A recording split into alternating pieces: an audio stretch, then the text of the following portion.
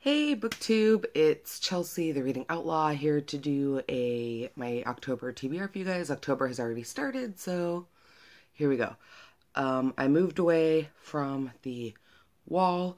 I think having my walls are kind of like a creamy yellow color, so I think being more in front of them threw off like the white balance of my camera. I think that's why the last couple videos were so yellow.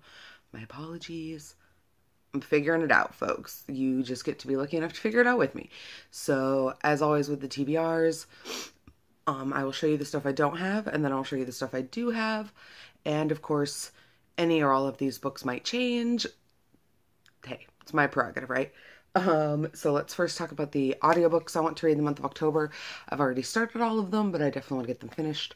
The first one is called Salt, Sugar, Fat, How the Food Giants Hooked Us by Michael Moss. This is some kind of niche nonfiction reading. I am always really interested in nutrition politics and food politics and kind of all of those, how all of those things intertwine.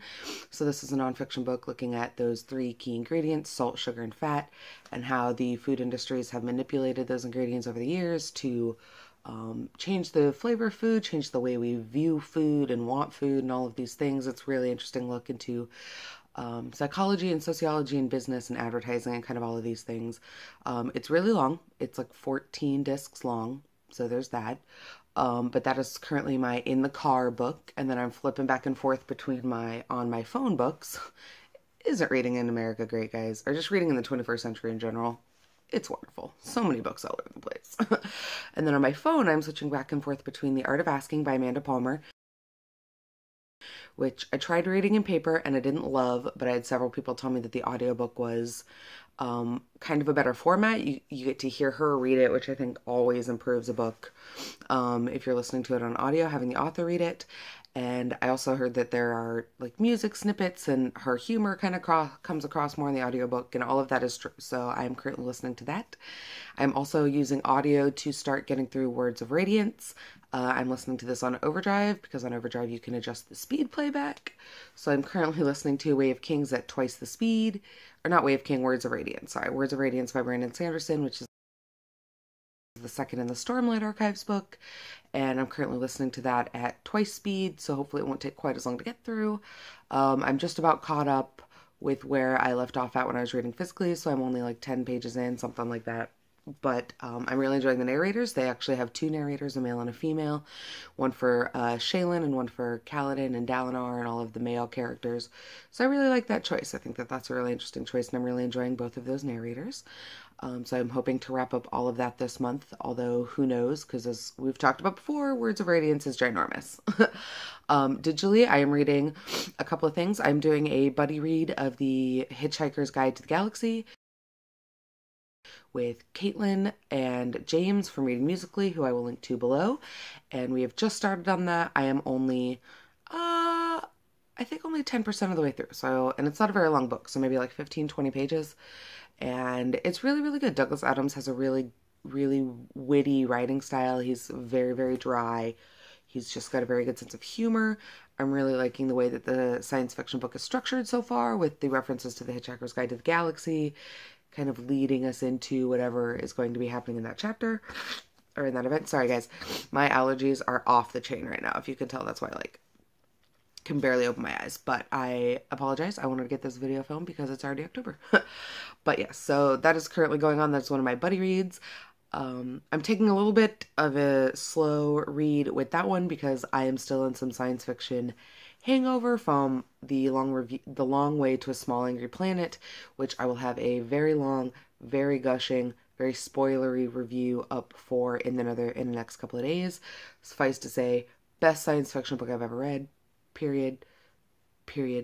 But because of that, it's a little hard getting back into anything else that's science fiction because I don't want to malign other books because they don't live up to a book I already read. So I'm taking it a little bit slower with Hitchhiker's Guide to the Galaxy, and also going through kind of my surefire slump for not having that happen, like breaking, not a slump, but kind of like loosening a book's hold on you after you've read it. And I am reading something completely opposite on the spectrum. So also digitally, I'm reading Nowhere But Here by Katie McGarry,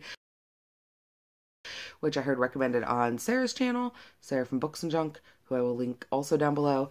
This is a like YA contemporary fantasy about Emily and Oz, and Oz is a like junior prospect, or is about to be a prospect for this motorcycle club. And anybody who knows me knows that my love for Sons of Anarchy is like disturbingly deep. So the minute I heard Sarah mention this, and I know that she reads enough contemporary YA to kind of know what she's talking about, and so she mentioned that, and she mentioned motorcycle clubs, and I was sold. So I'm about a couple chapters into that one, and it's going okay. It's a little clunky in certain areas, but that's kind of what I've come to expect from YA contemporary romance, so it's not awful in that regard. It's not like the best book I've ever read, but it's definitely doing the job of kind of separating me from the genre of science fiction and fantasy, which is what I wanted it to do. And lastly, because it's October, and not to keep talking about Sarah, but much like Sarah, I also usually read a Neil Gaiman book in October. This time I'm reading more short stories.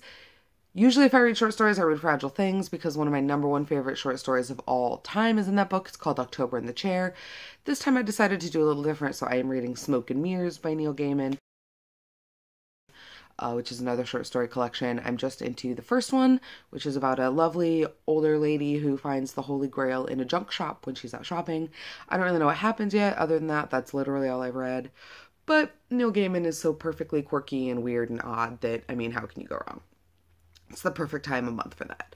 So that wraps up the digital and audio components of my reading for the month. Let's go ahead and talk about the physical stuff. So first things first, I have a couple of graphic novels. The first one is The Unbeatable Squirrel Girl. They cover up the author and illustrator with the barcode in my library. So it is written by Ryan North, illustrated by Erica Henderson. This just looks so darn adorable. It's very cartoony, and from what I understand, it is literally just about a female hero named Squirrel Girl. I'm not sure if she like goes to a school. Yeah. I think she's just going to a regular college. I don't think she's going to like, it's not like a mutant academy or like a superhero school or anything like that. Although I love those stories. In this one, she is just simply going to regular college, but she's having to navigate her life as Squirrel Girl. There she is right on the front with a bunch of the other kind of Marvel Universe characters. I first heard about this recommended over on Get Booked, which is a Book Riot podcast of recommendations, which I will also link to down below. And they did a graphic novel episode, and this came up, and Amanda basically just kept talking about how funny it is and how cute it is and how much it's full of good like body positivity and female friendships and all of those good buzzwords that let me know that a book is going to be kind of right in my wheelhouse. So that is The Unbeatable Squirrel Girl by Marvel. I am so super excited. And then next up we have another horror comic. I read one horror comic not too long ago. There's a review that's coming up, so I won't show anything other than the cover. This is Witches by Scott Snyder. And I was talking to Amanda Eagle about it, and she recommended another Scott Snyder pick, which is Severed. How creepy is that? So fucking scary. And basically, from what I can understand, a boy kind of sets out on the road to find his father. His father's kind of like a wandering minstrel-y kind of thing. It takes place in like the Great Depression. But then on the road, he meets like a super scary something. I'm trying to find like, and then the art style, it's not quite as bright as Squirrel Girl, obviously, and it's definitely got a little bit more of this like dirty noir kind of feel, but I'm assuming or guessing that's largely time period related. But yes, looks very scary. That looks like a wraith on the front to me, but maybe not. But any story involving old cars and the word severed has to be good, right? So that's another one in the Halloween read category. Those are the only two graphic novels I have. You know me, I like to leave my graphic novel category open for like whatevs comes up. It's like my outlet if I don't really feel like sticking to the rest of the TBR. Okay, this video is getting incredibly long, so let's move right along into the other stuff. First, we'll talk about the nonfiction. I only have 2 of these because I have so many other books juggling on the pile. The first one is one that I will be reading no matter what, and it's called Sisters-in-Law by Linda Hirschman? Yeah, Hirschman. How Sandra Day O'Connor and Ruth Bader Ginsburg went to the Supreme Court and changed the world. I feel like I don't have to say anything else about this and why it's going to be fucking amazing. Ruth Bader Ginsburg, the notorious RBG, is my spirit animal. She is my twin flame. That's this one right here for any of you who aren't super into politics. And then Sandra Day O'Connor, like what is better than reading about lady friends and lady power and politics and how they got some shit done, guys. It's a big one. And so the next one I'm reading is kind of also, sorry, I hit the tripod. And by tripod, I mean stack of books. I have my camera balanced on. Next up, we have another one that's a little bit kind of still in that Halloween-y vein. It's called Man Eater, The Life and Legend of an American Cannibal. I heard about this from Liberty Hardy in her newsletter, Franzen Comes Alive, which I will again try and link to down below, her tiny letter. This is basically about a man who, I don't know where his name is. Let's see. Oh, Alfred G. Packer. And basically, he walks into the woods one day, the winter woods, with a group of 6 other men, and pretty much comes out in the summer, and they're all dead, except him. And nobody really knows what happens. And there was cannibal activity, but nobody really knows why. Nobody really knows whether this guy killed them all and ate them, or whether they died of natural causes, or whether there was like other games afoot. Nobody really knows. So this is a book all about that guy and what happened to him as, you know, investigatory journalism into cannibalism at its finest right here, guys. And then we have the fiction. Oh boy. Okay. 11 minutes in. Here we go, guys. Game faces. We're almost done. The first on the fiction is, for me, a reread. It is A Discovery of Witches. I really like to reread this book around this time of year, and Sarah, again from Books and Junk, was talking about wanting to do a reading of it for the first time, so she and I are going to buddy up together. I'm really, really excited to reread this. There are lots of things that I find problematic about it, but also lots of things that I absolutely adore, and so I'm really interested to kind of get back into it and see if I still like it as much as I did the first couple times, or if those problematic elements have become more problematic. I'm really interested to see what Sarah has to say.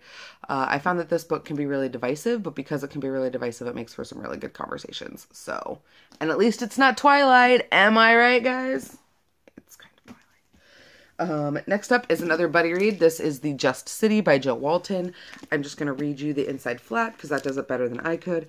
Created as an experiment by the time-traveling goddess Pallas Athene, the Just City is a planned community populated by more than 10,000 children and a few hundred adult teachers from all eras of history, along with some handy robots from the far human future, all sat down together on a Mediterranean island in the distant past. What else do you need? It's kind of a rewrite. It's a historical fantasy. There's Socrates and Plato, but also robots. This is a group read that I'm doing with quite a few people. Holly, Mercedes, Caitlin. I think there are others I'd have to check, but I'm going to double check, and anybody who I'm reading this with, I will leave links to their channels down below. But yes, I'm really, really excited about this. It's getting a little bit further out of the science fiction fantasy river that I've been swimming in for the past couple months, which I am really excited to do. And I've heard really, really, really good things about Joe Walton's other book, Tooth and Claw. So high hopes. Excuse me. Next up, we have one that you've probably seen all over the place, but my library hold finally came in. And that is Sorcerer to the Crown by Zen Cho. I've heard this described as Jonathan Strange but with ladies, Jonathan Strange but with black people, and Jonathan Strange but better. So, lots of comparisons to Jonathan Strange going on. But basically this is about a major magician in England who happens to also be black. And so there's a lot of talking about politics of the body and politics of race when it comes to that. But also it's about magic in London kind of disappearing and how magic is kept from women, but we have to borrow it from the Fae and all of these things. So this man kind of sets up a school for lady witches in London to teach them something they've never been allowed to be taught before. Oh my god, it's so early, guys. It's like 5 in the morning early. No, that they've never been allowed to be taught before. And so it's just supposed to be all of those things wrapped up into one bundle, and the cover is gorgeous. It's got deckled edges, which you guys know I'm not a huge fan of, but that's okay. But yes, I am just really, really, really excited to get through this. Rebecca Shinsky at Book Riot, in addition to Caitlin and several other people, have also given me glowing recommendations. So I've got good feelings about it, guys. And then lastly, the other book that I'm hoping to get through this month in paper format is another Halloween-ish read, and it is The Library at Mount Char by Scott Hawkins. I am already like a little bit of a way into this. I'm about 60, 75 pages into it. And so far it is hella creepy, you guys. It is basically about a father who takes in a group of children after all their parents like mysteriously die. Yeah, okay. And he teaches them this very, like, it's very rigid, it's very classical, it's something he made up, but there's such strong strains of like fantasy and magic. Like, he basically has each child learning a different catalog at the library. So the girl that we are with, I think, what's her name? Carolyn. I always want to call her Claire, but her name is Carolyn. And so her catalog is languages. So she knows she knows languages from those that are still spoken to those who have been wiped out for thousands of years to the language of animals. Some of her, like her brother, one of her other brothers has the category of war and violence. One of the other ones has the catalog of talking to animals or communing with animals. One can see into the future, one can see into the past, like the unknown parts of the past, obviously, not just like reading history books, although that'd be a great catalog. But father, basically, so when the book starts, father has gone missing, and father missing is like the son being gone from this world. So you can imagine how much havoc that's causing for these children. So they're trying to figure out where he went and how to get him back. It's full of fantasy, but it's super dark and creepy. It's very, very violent. And it's got library in the title. So how can, what's wrong with that? Can't really beat that. That's my chosen profession. That's where I like to chill. But it's a very, very good blend of horror and science fiction and some fantasy elements. And I'm really, really excited to see where it all goes and how it all pans out. And my friends, that wraps up probably by the time I end a 17-minute long October TBR. So I hope you guys enjoy it. I hope you guys had some snacks or a pot of coffee or something with you.